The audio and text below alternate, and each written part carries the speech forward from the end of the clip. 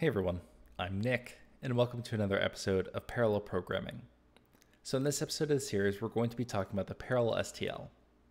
So the parallel STL provides us with parallel versions of many of our C++ STL algorithms. So these algorithms will have an extra overload that will take in one of these execution policies as an argument. And this execution policy will determine how this algorithm is parallelized. So with the sequence policy, you can see here we have 4 different execution policies. So with the first, the sequence policy, the algorithm won't be parallelized.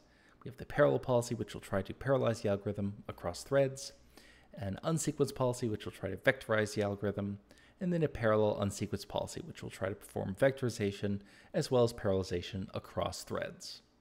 So let's take a look at a quick example here. So we'll compare the performance of a baseline std sort without these execution policies to parallel sort using the parallel execution policy.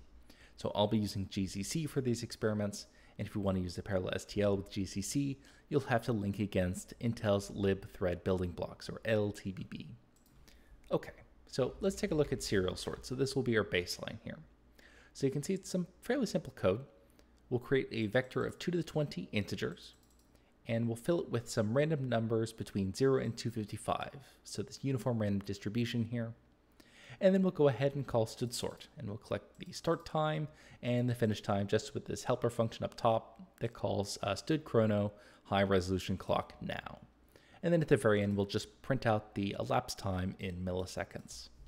So let's collect some baseline numbers here for execution time to compare against. So we'll compile serial sort here with O3 optimizations enabled, and we'll go ahead and run a.out. And you can see we have an execution time somewhere on the order of 31, 32 milliseconds here. Okay, so those we'll just go ahead and say 31, 32 milliseconds as our baseline. So now let's look at the parallel STL here. So the parallel STL version of std sort, right? We'll just call std sort. So the rest of our code will stay pretty much the same. We'll create a vector of 2 to the 20 integers, fill it with a uniform random distribution of numbers between 0 and 255. And then we'll just call std sort, except this time we'll pass in one of our execution policies. So this time, std execution par, and this is coming from this header we're including up here called execution.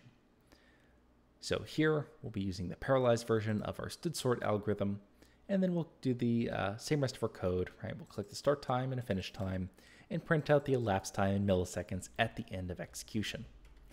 All right, so we'll quit out of here, and now let's compile parallel sort. And again, this time we'll have to link against lib thread building blocks. So it'll use Intel's thread building blocks for the parallel STL with GCC. And then we'll need to use a C++ standard like 20, so something like C++2A or C++17. So you can see these execution policies are C++17 and later. Okay, so we'll go ahead and compile this, and we'll go ahead and run a.out. And you can see now our execution time is much lower, so somewhere on the order of 7 milliseconds, 8 milliseconds, 6 milliseconds, maybe 9 milliseconds, but somewhere on the order of, say, 7 or 8 milliseconds. So significantly faster without much more effort, and that's really the whole idea behind the parallel STL, right? We can get some free parallelization or vectorization, or some easy performance wins in our code without without having to significantly change our code or manually perform a whole lot of effort doing this parallelization or vectorization for common operations like sort. Okay, so that's going to go ahead and do it for this episode. It's a brief introduction to the parallel STL in GCC. As always, all this code can be found at github.com/coffeebeforearch, in this case under the parallel programming repository. And as always, I'm Nick, and I hope you have a nice day.